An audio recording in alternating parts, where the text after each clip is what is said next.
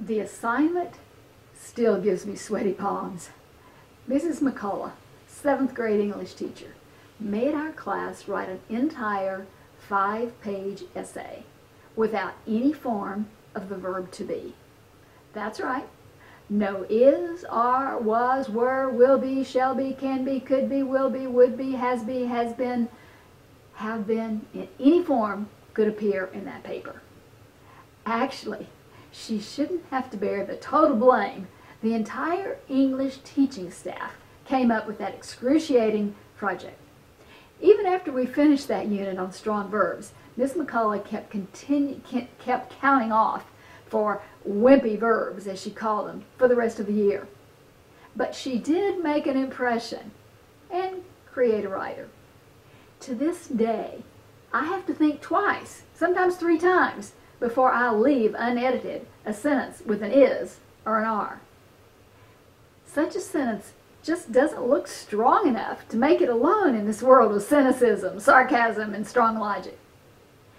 To be verbs often follow empty, meaningless openings like there is, there are.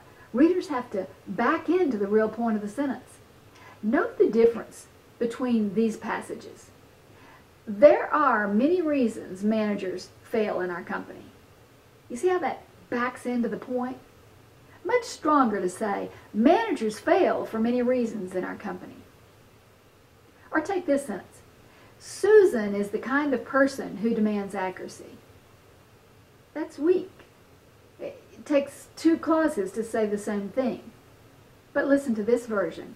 Susan demands accuracy. Strong, straightforward. Think about the verb choices sports writers use. Williams rounds first base, dashes towards second, and slides into third base. Safe, the crowd roars. Pete Jones jockeys up to the batter's box, ready to show us what he can do. He slams it into left field. The fans scream for Williams to run home. The left fielder lunges for it, catches it on the bounce, and hurls it toward the plate. You get the picture. Vivid verbs speed up the action. They make the scene come alive. Granted, you may not be announcing a sporting event or writing a gripping novel, but neither do you want to put your readers to sleep with your status report or your feasibility study. Want to revolutionize your business writing or technical writing in one easy step? Make Miss McCullough proud. Replace those to be verbs with stronger versions.